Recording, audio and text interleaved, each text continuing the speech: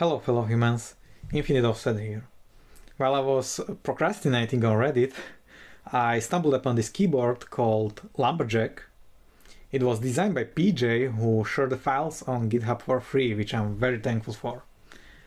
This keyboard, Lumberjack, it has same layout as Prionic. Prionic, that's the keyboard same as Plank, but with one extra row. And this keyboard, Lumberjack, it has gap in the middle. And this gap in the middle, it's making it more ergonomic, almost like a split keyboard. As you may know, I'm a huge fan of Levinson keyboard, but the keyboard is in one piece, right? So we split the keyboard and now we glue it together. Anyway, second amazing thing is that in this gap, there are small electronic components that are running the keyboard, and it's making it very aesthetical.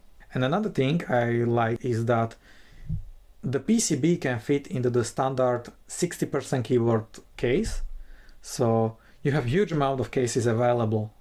For this keyboard there was a group buy on GigHack, however the demand was so huge that it sold out quickly and I missed on it. And I had to source the components by myself, so you will find all the links for the components in the description, so make sure to check it out. Anyway, let's jump into the build itself. I hope you will enjoy the video.